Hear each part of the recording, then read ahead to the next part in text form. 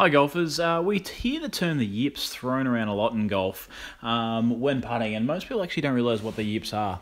The yips are an uncontrollable spasmodic twitch as you try and hit a putt.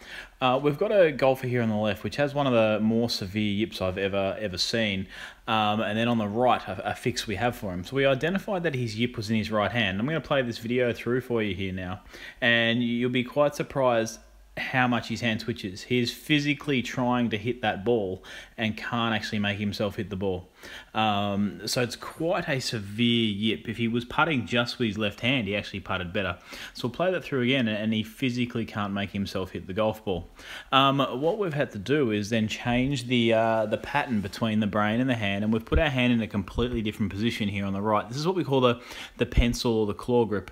When the yip is this severe, I like to have the hand not even gripping the club, but just pushing against the club. So it's a pushing mechanism, not a controlling mechanism. So we'll play this new one through on the right, and we'll see how much smoother the stroke was through the golf ball. So this golfer can now really enjoy his golf.